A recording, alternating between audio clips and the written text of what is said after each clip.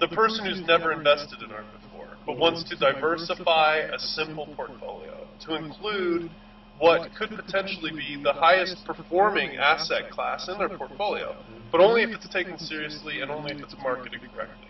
And the thing is, I'm not interested in just having like every single possible artist sign. I mean, I'm interested in that because I'm interested in working with the widest range of artists.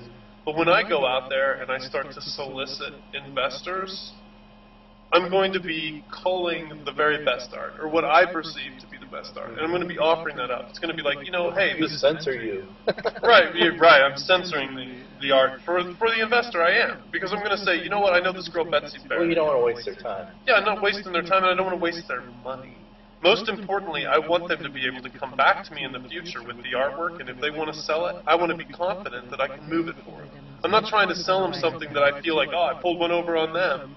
I mean, I'm really wanting to sell them objects that they're going to resell through me later. I'm looking for clients who are not only looking to invest, they're also looking to divest.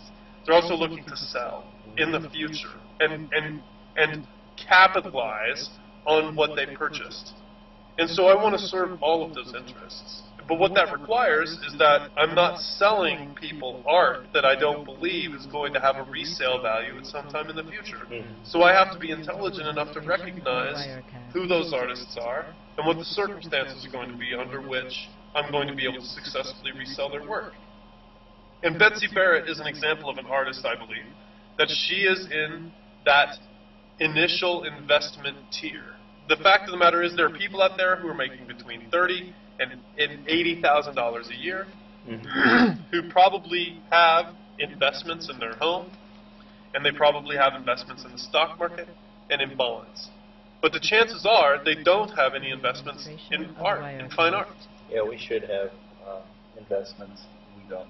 I mean, the thing is like, I'll use a Peregrine Honig as an example, right? I don't necessarily know that she represents a viable investment. I don't think that her work has quadrupled in value. I don't think that it's hit the resale market yet in a sustainable way.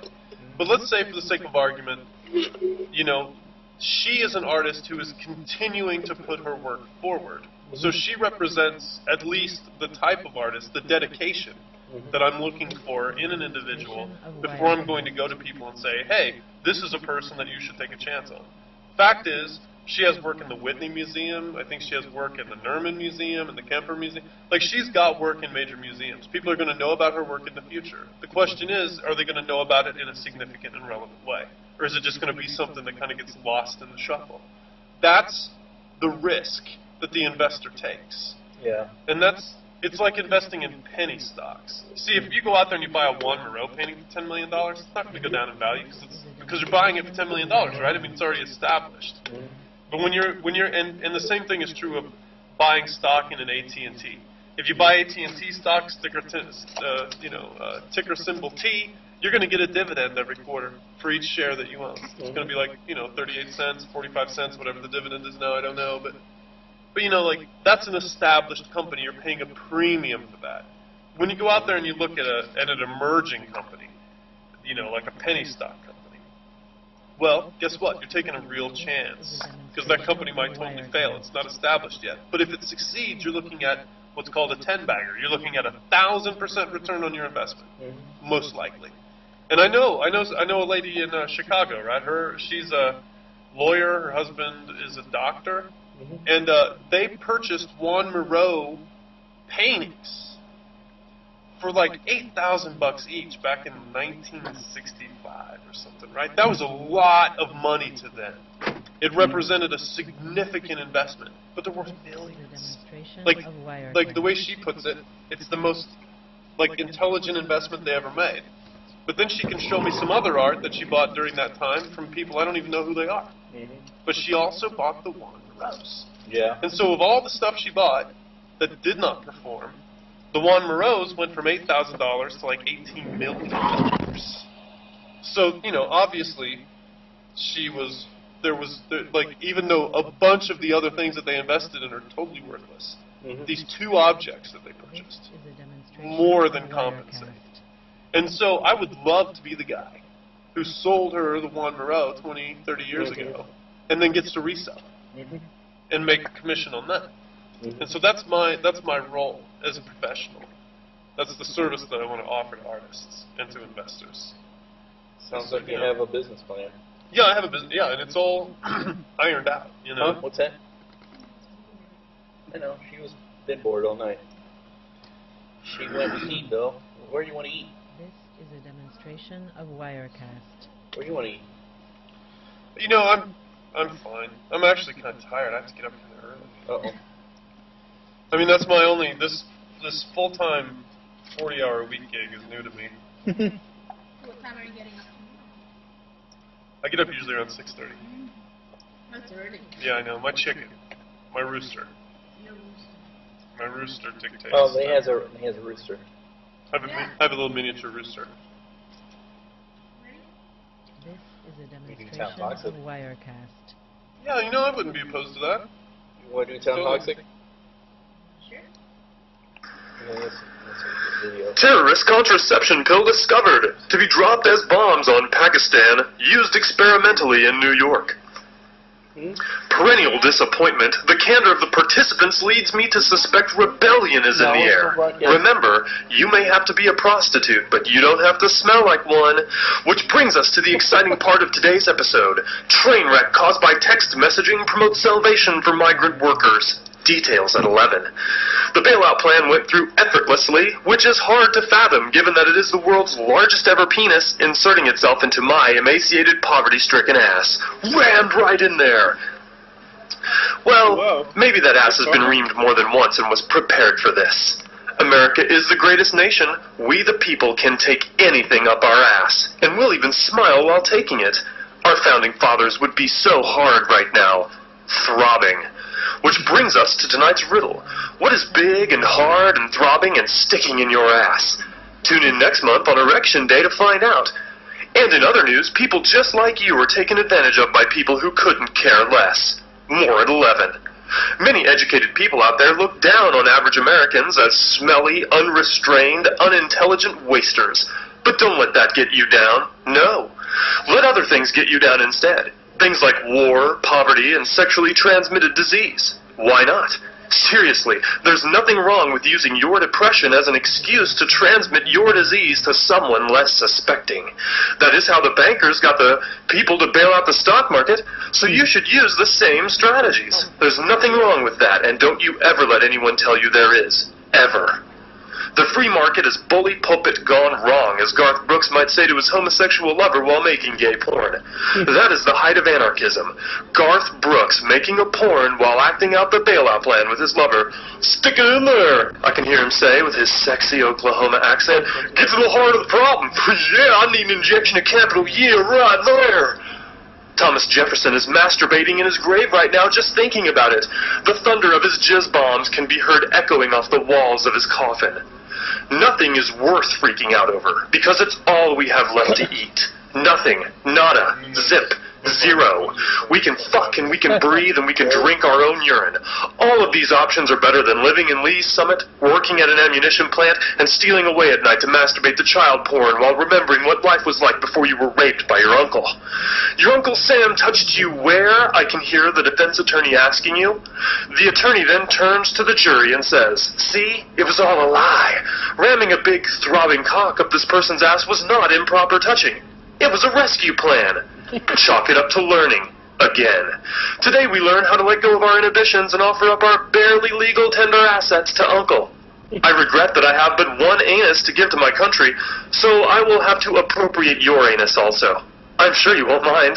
After all, in the big rock, scissors, papers game, I have guns and I see that you chose tissue paper ideals. Turns out guns beat ideals every time. Forever and ever and ever. Details at 11. J.W. Hulkenberg is a financial analyst for Goldman Sachs and author of a new book, Ass Rape as Cure for Monetary Constipation, The Politics of Domination. Yeah. So YouTube, has permitted this new kind of unfettered This access is a demonstration of Wirecast. to op-ed that's never really existed before. And Well, was it you that was asking me about public access? yes, Well, I fought a little bit of the public access battle in the early 90s and lost, of course. And it's amazing how things can be written down. This is the way they're going to be. And then there are loopholes that are found. And then the loopholes are solidified by people's apathy. As, you know, I said before, my history was that I had this public access channel that showed local bands. Worked fine until the guy that was permitting me to do it retired from the company in Warrensburg. And then the put into power new people who were in who didn't want to have to deal with me, so they let some crackpot lady turn into like 1,000 concerned citizens in Warrensburg, get me off the air. And of course, you know, I relied on the wrong people to help back me up and support me, which was some of the youth in Warrensburg. They could care less. Right. What was even more damning about that whole situation was a little bit of scenester politics. I found out that one of the bands in town, one of the members of the band, went around telling, This is a demonstration of Wirecast. came back to me one time and said that one of the bands that I shot in Lawrence, Kansas wanted to sue me for putting it on the public access channel. And I found out later that that was a complete and total lie. And you can imagine that, like, you know, what would somebody have to gain by doing that, by discouraging me from doing something that's, you know, good for the community, you know, promoting local music? Well, it's jealousy, as always. Right. This is a demonstration of No, Wirecast. yeah, that's totally true. And it's kind of a bummer to have to deal with people who I eventually... resent you for the gain, success. Yeah, for the success that you have. It's just... Yeah, I eventually didn't deal with them. I wrote him out and wrote every one of that person's friends who acted just like him out of my life. I quit talking to him.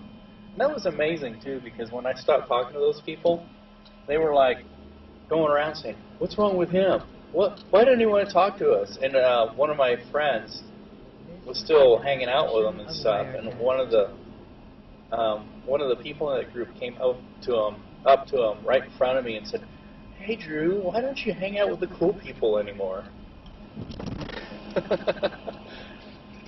And ever since then, we both made an inside joke out of that. Like, "Oh, you're not hanging out with the cool people, huh?" There's so many. I mean, that's like one of the things that I'm constantly evaluating about my life is that the familiar is comfortable. Mm-hmm. But the unfamiliar, in many cases, may contain more opportunity. I mean, once it's familiar, it's kind of exhausted itself. And Yeah, I had that situation recently with YJ's. Both Suyan and I have gotten tired of one of the baristas in there who's essentially ruining that business single-handedly. You know, she's so cool and all her friends are so cool that she could get away with giving people, good-paying customers, less product and make them pay more for it. And she thinks she's getting away with it, and it's like, we know immediately when she's giving us a thinner slice of pie, you know? you're right. Now, maybe everybody else is giving us more product than we deserve,